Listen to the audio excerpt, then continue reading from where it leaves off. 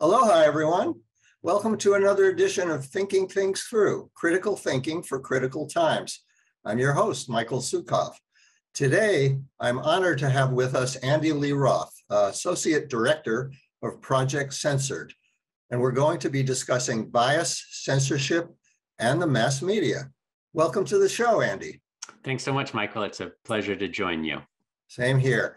And as we just said, you are the Associate Director of Project Censored, a nonprofit media watchdog organization, where you coordinate the project's campus affiliates program, a news media research network of several hundred students and faculty at 24 colleges and universities across North America. Your research and writing have been published in a variety of places, including the Index on Censorship, In These Times magazine, Yes magazine, the journal Media, Culture, and Society, and the International Journal of Press Politics. You earned your PhD in sociology at the University of California, Los Angeles, and a BA in sociology and anthropology at Haverford College. And in the interest of full disclosure, this host was a co-host on the Project Censored radio show in Berkeley, California from 2016 to 2018. So Andy, is there anything you'd like to add briefly about your background and interests? No, that's a great introduction, Michael. Thank you. Okay. So Andy, as we've mentioned on this show previously, in fact, it was in our discussion with your former Project Censored colleague, Peter Phillips, on our previous show, Thinking Things Through, this show seeks to help our viewers and listeners learn to think critically about important issues in the world today, particularly by showing them ways of looking at and thinking about issues from deeper, more critical perspectives. This includes learning how to question the ways in which these issues often are presented to us by the mainstream, largely corporate-owned mass media. So Andy, let's just begin by defining some terms here, if you don't mind. Your organization, Project Censored, has as one of its primary goals, as I understand it, to encourage people to develop what you call critical media literacy. Now, that's a mouthful. Could you please unpack for our listeners and viewers exactly what the term critical media literacy means and why it is important? Yeah, let's go back and kind of almost unpack that term word by word. Yes. If we talk about literacy, most people are thinking, of course, of the ability to read and write and to make sense of the written word. And that term, of course, in education has been expanded significantly in the past couple of decades to include, mathematical literacy and also media literacy. The idea that it's important to not only to be able to read what's in the magazine or the book or the newspaper that you're looking at, that kind of basic form of literacy, but also understanding some of the social factors and social forces that shape the production and distribution of that media content. Then if you add in, so we expand the term of literacy to include other kinds of skills. And when we talk about critical media literacy, we're really talking about being multi-literate. It's the ability to interpret and make sense of and also produce audio materials, video materials, written materials that are distributed, say, online. And the other important dimension of talking about critical media literacy is that critical media literacy takes into account differences and inequalities and the balance of power in the society or the societies where that media is being produced, distributed, and consumed.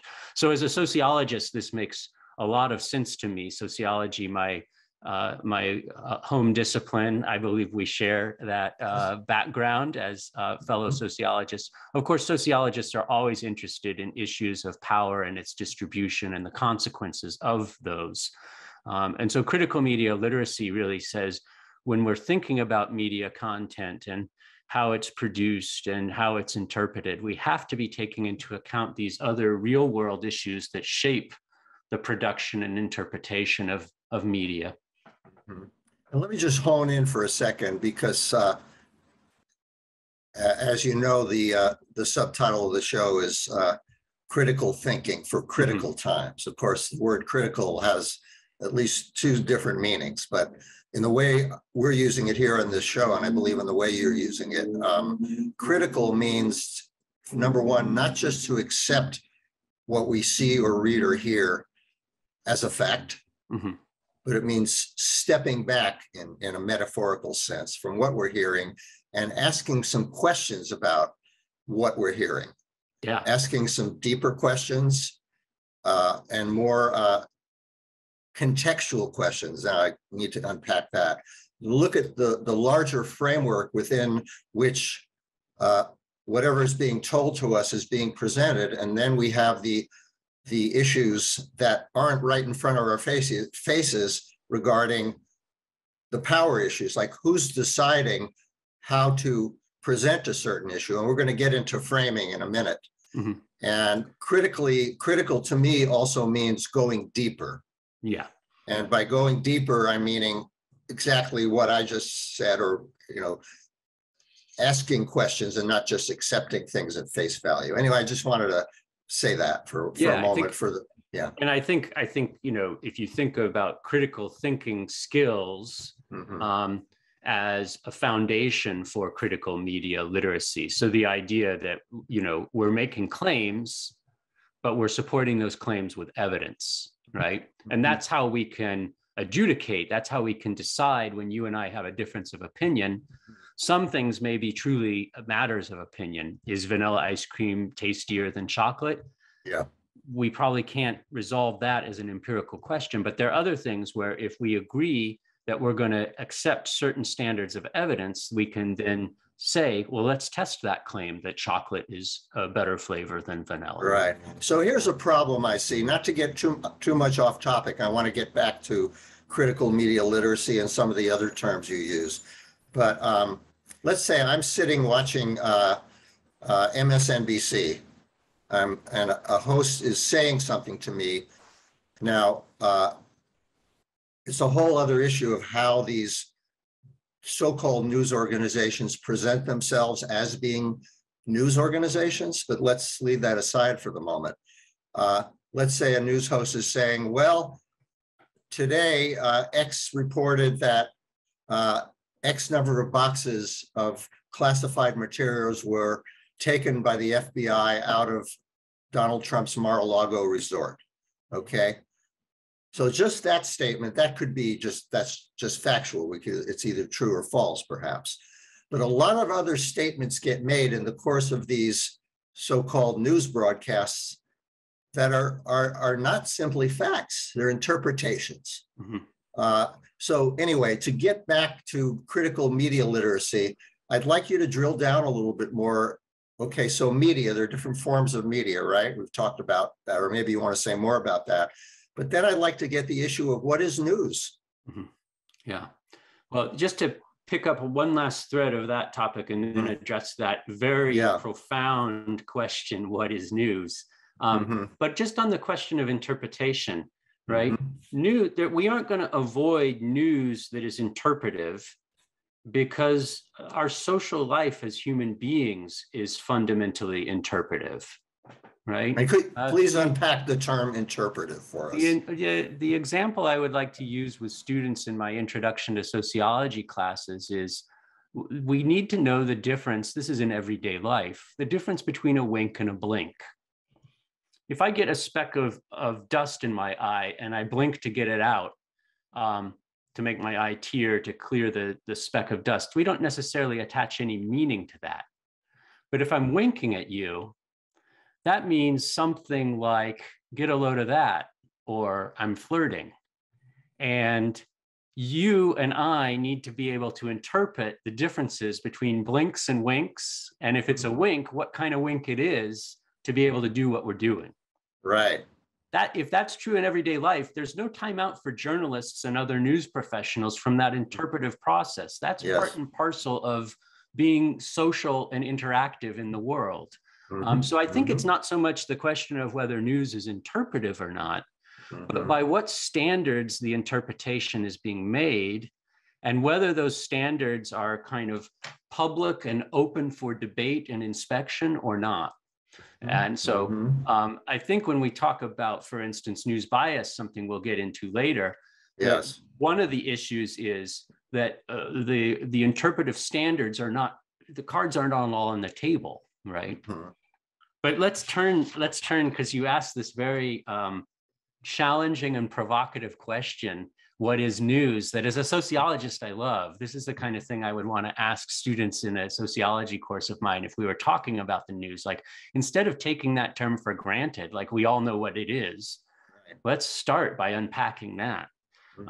So I'm going to give a kind of sociological answer to what is news, and then maybe try to, as you say, go deeper with it. News is what news professionals treat as news, right? So it's news if people in the news business say it's so. So let's unpack that. What that then encourages us to think about is definitions of news, and in particular news values, right? What are the values that shape news as a profession and particular news workers as individuals to think of this as being newsworthy and that as being unnewsworthy?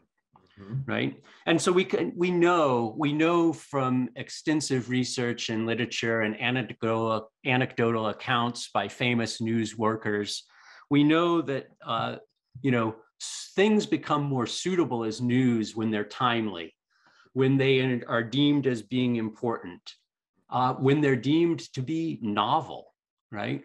And so those aren't the only kind of criteria for does it count as news from the point of view of a news professional, be it a reporter or an editor, the producer of the television program, the webmaster of the news site online. But those kind of questions, the answers to those questions are all shaped by things like history, culture, and of course, the kind of organizational values of the organization that those news workers are part of.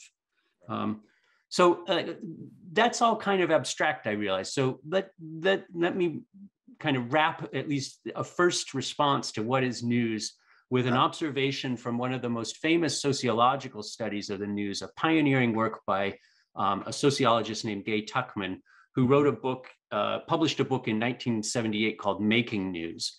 And one of Gay Tuckman's critical observations was that most news, what many people think of as the mainstream media, what we at Project Censored would call the corporate news media, most news focuses on events. And by events, I mean discrete occasions that have clear kind of beginning, middles, and ends. And there are clearly defined actors who are engaged in the actions that are making that event take place, right? They're the players, in effect. Right. Tuckman's observation was news and news professionals are very good at covering events. They have a lot more trouble, and they're not nearly as good at covering issues. And Tuckman was keyed to this because writing in the late 70s, she was interested in the women's movement and the topic of sexism, and how sexism in the women's movement had been covered in US news media. And what she noticed was that the coverage didn't tend to be very good. It never seemed to address the issues that the people who were advocating feminism and challenging sexism were talking about. The news always boiled down their cause, their values, their interests, their campaigns, in effect, to news events. And so if they didn't stage a protest in public somewhere, they wouldn't get covered, right? But you can only stage so many protests before your protests are no longer novel and therefore not newsworthy. And so Tuckman, as a sociologist studying the news from, I think, a critical vantage point, was concerned that these definitions of what counts as news often work to preserve the status quo and to create barriers or hurdles for social movements on behalf of progressive politics, civil, advocating for expansion of civil rights and so forth. I'm just going to stop you for 1 second. What do you mean by status quo? What is status quo? The powers that be, the existing social order, right? The kind of how is this society organized? Who holds power? Who's marginal to power? Who's subject to it? And so if you think of the news as serving a kind of a social ordering function, the kind of observation that Tuchman is making about the difference between news coverage of events, the emphasis in news on events over issues, shows how a social order might be reproduced, right? Or reinforced, thank you, by that kind of definition of what things are important. Let me, if I may just comment on that. Just from my own recent experience, I've been watching a lot of MSNBC, just for certain reasons I won't go into. And yes, they're covering events. They keep repeating, it's like a headline. Here's what happened today, who said what to whom, and how many boxes. But when they go to the actual so-called analysis, or when the talking heads are on, where they're discussing over and over again, what happened, what does it mean? There's something more going on there than just reporting events. There's a certain kind of, I don't know, would you call it framing? No, that's it. I think that's what we were talking about earlier, is interpretation. What, you know, we can say this many boxes of evidence were taken from Mar-a-Lago today. But quickly everyone wants to know or talk about, well, what does that mean? What's the significance of that, right? But yeah, that does go to framing. I mean, if we talk about framing, I think the simplest way to think about framing is the idea of a picture or a window frame, right? So this is a concept that developed in sociology, or the work of great pioneering sociologist Irving Goffman was the first to talk about framing as a way of explaining how people make sense of their everyday lives. We frame things to be able to make sense of them. And as that applies to news, as that's been applied to thinking about journalism and media more generally, a number of really foundational studies have used that metaphor, which is so powerful because, of course, a frame focuses our attention on some things, right? But it also, the key thing about framing, from my point of view as a sociologist who's interested in thinking about news critically, is what's outside the frame. What does the frame not show us, right? And that goes back to the idea you mentioned earlier of context, right? Action out of context will often seem non-rational or maybe even irrational. But when the action is put into some context, perhaps now it makes more sense to us. And so, you know, I think in some ways, this is another way of coming at the insights of Gay Tuchman that I was talking about a moment ago. In some ways, that's a framing issue. Social movements for greater inclusion, or social movements attempting to address systemic wrongs in a society, often, such as the Me Too movement. I think right now, you know, if you think about a contemporary issue where framing is crucial, I would say, and I'm talking about this now as an issue in Tuchman's terms, gun violence in our society. Right? The corporate news media do a fantastic job in some ways of covering gun violence as isolated events, but you'll have to look a lot further and longer to find deep kind of investigative reporting about gun violence as an issue, right? As something, and we'll get analysis like that occasionally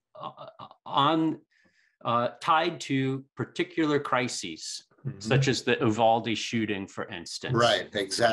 That will occasion some reporting along the lines of what I'm describing as the issues-oriented reporting, but it doesn't, but that's a rarity. More often than not, if we're talking about kind of day-to-day gun violence in US cities, first of all, it probably doesn't make the news because it's not considered novel. It's not considered that important. But second, if it does make the news, it makes the news as an isolated event rather than as something tied to a larger set of social issues. And that the argument would be that that kind of reporting does a disservice to us as members of the public because we don't get the full picture, right? Something's left out of the frame. And what's left out of the frame is? I would say, I'll speak as a sociologist for a minute. Some of the conditions that truly give rise to the extent of gun violence in our culture. Yes. Right. And most of the time we spend in kind of partisan debates, partisan defined in terms of the political parties, the Democrats and the Republicans, red and blue, partisan debates over to what extent there should be background checks, to what extent this is a product of violent video games or, music that encourages and glorifies gun violence. And none of those necessarily, each of those might be a piece of the puzzle. Yes. But if the reporting doesn't address kind of the larger cultural and societal issues, again, I think things are left outside of the frame in a way that we are left with a partial, in both senses of that word, view. Partial in the sense that it's incomplete, and partial also in the sense of that it may be slanted in one direction or another. Right. And to just add to what you said, it's also partial in the sense that the deeper questions about why are all these mass shootings happening? Why is there so much violence in the United States as compared to other so-called civilized countries or Western so-called democracies? I haven't done any systematic research on this, but just in the course of my own work and watching the news, there is almost a complete lack of anybody in the news media, broadly defined, who's asking those kinds of deeper critical questions. I mean, that kind of reporting, I think, first of all, there are not easy answers to those questions, right? We can't kind of point fingers and say, oh, they're skipping something that they really ought to just nail down once and for all, and we can move on. These are complex, multifaceted issues. Absolutely. But the other component that does go to kind of how news is organized in the United States is that these are issues that require in-depth investigative reporting, and the kind of time and investment in the investigation that many newspapers now can't afford to undertake anymore. The economics of news, even before the COVID pandemic, the news organizations were in an economic crisis because huge amounts of advertising revenue are being siphoned off by the social media giants. And most news outlets, even before the pandemic, were hit hard by those realities. The pandemic, like so many things, has exposed those structural weaknesses and made them worse. So we've seen many more closures of news outlets. So one bottom line is that, for instance, the paper I grew up reading, the Los Angeles Times, used to have an extensive team of investigative reporters. And every week or two, the Times would run in the left-hand column of the front page an in-depth investigative report. And you just don't see that anymore. And I don't necessarily fault the LA Times for not doing that. They're adapting to new economic realities. And one way they and other news outlets have done so is to reduce the number of reporters they keep on staff as investigative reporters who have the time released to do detailed reporting. Now, before we go any further, and we're fast running out of time, you and Project Censored are doing very important work, and I'd like to highlight the yearly volume that Project Censored, with your editorial assistant, puts out. Could you please say the name of it, say briefly what it does, and we can show the picture on the screen if our engineer would be so kind. Project Censored every year publishes an annual yearbook. It's called The State of the Free Press. The current edition is the State of the Free Press 2022. And there we go. That book does a bunch of things. The cornerstone of the book is a chapter where we identify and examine in detail the top 25 most important but underreported stories of the previous year. We also have analyses of what happened to previous year's top 25 stories. We talk about that as deja vu news. Yes. What after the project has drawn attention to them, what's happened, how have they developed. We analyze two things that you might think of, two phenomena that you might think of as news propaganda. We talk about junk food news. The metaphor here is of junk food, like the bag of chips where you finish eating it, and when you're done, you have a stomach ache, but you're still hungry. These are frivolous news stories that don't necessarily provide any nutrition to us as citizens, as engaged community members, but we're seem to be drawn to them anyway. And the counterpart of junk food news is news abuse. These are truly important stories, but they're stories that are covered in such a way that the significance of them is spun or obscured. And all that's kind of a heavy trip. So the final chapter of the State of the Free Press yearbook every year is a chapter we call Media Democracy in Action. Yes. And that chapter highlights exemplary people and organizations that provide kind of shining examples of our independent news media at their best. Champions of freedom of expression and freedom of information. So Andy, we end on a positive note. I'm sorry to interrupt. We are literally almost out of time, and I want to make sure if at the end of the show, if our engineer would be so kind as to show the picture of the other forthcoming book that you, along with others, are coming out with. There it is now, Media and Me, A Guide to Critical Media Literacy. And I just want to end, which we didn't really get to, and I would definitely love to have you back on, is two things. One, how important, just to highlight this, how important you seem to believe, and I would agree with you, it's important to give consumers, and we didn't even get the term consumers of news, which is a model that can be critically evaluated. Just, what is the importance of bringing a global perspective to whatever we're watching or listening to? And finally, maybe you could say a sentence or two of what can citizens do, given these problems that you've only touched on here, to empower themselves, because if we truly do live in a democratic society, it would seem to me that these kind of critical media skills would be absolutely essential to a democracy. They are, and that's the reason that I and several of my authors who are listed on the Media and Me as the Media Revolution Collective, we decided to write a book for young people about critical media literacy. Wonderful. And so we're really hopeful that that book is going to have a big impact when it comes out this October. In terms of what people can do right away, I think supporting independent journalism, looking beyond what is the obvious and largest news sources, and then truly supporting those organizations, whether it be subscribing to a print version of a magazine, talking about the news you find in that outlet with your friends, so that those audiences might grow. We need to build what my colleague Peter Phillips calls a culture of validation and support for the wonderful independent news media that we do have available. We just often don't know about it.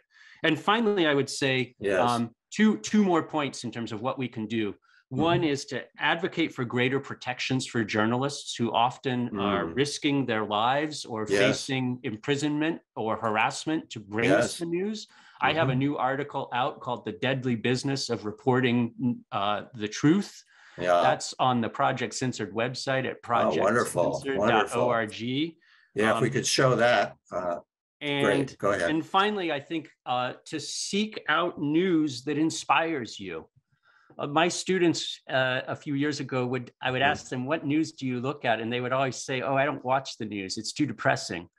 And I would say, well, maybe you're looking at the wrong kind of news. And so there's a great movement in independent journalism towards solutions journalism. We have a pioneer of that right here in my state of Washington, Yes Magazine. People can check out, and the Solutions Journalism Network. These are both sources of news that is hard-hitting and powerful, but not depressing, because the focus of solutions journalism is how communities are coming together to solve systemic problems. And I think one important way forward in terms of championing a better society and more robust media is to have news that emphasizes how powerful we can be when we work together. Right. Well, thank you so much, Andy. And I just want to mention, if you go to the Project Censored website, you can get a lot more information about the project itself, the issues they're dealing with, things you can do, and also ways to contact Andy through Project Censored. So that's all the time we have for today. We've been speaking with Andy Lee Roth, Associate Director of Project Censored. Thanks so much for joining us today, Andy. We'd love to have you back on the show sometime soon to at least do a part 2. And just as a note to our listeners and viewers, next time in 2 weeks on this show, as part 2 of our Project Censored special, we'll be speaking with Mickey Huff, current director of Project Censored, to continue discussing some of these important issues. Please join us. This has been Thinking Things Through, Critical Thinking for Critical Times on ThinkTech Hawaii. I'm your host, Michael Sukhov. Thanks, as always, to our engineer, to Haley Akeda, and to the rest of the studio staff, and a special shout out to Jay Fidel. And again, thank you so much, Andy. Thank you, Michael. Please do join us again 2 weeks from today at the same time, wherever you may be. Mahalo and aloha.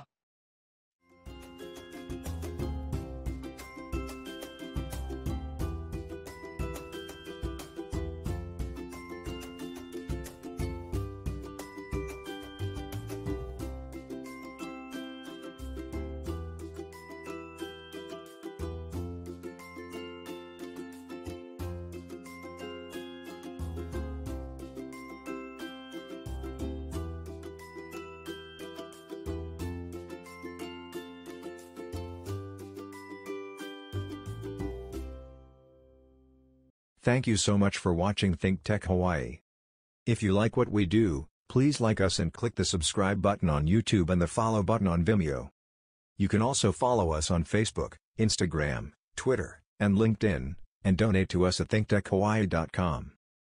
Mahalo.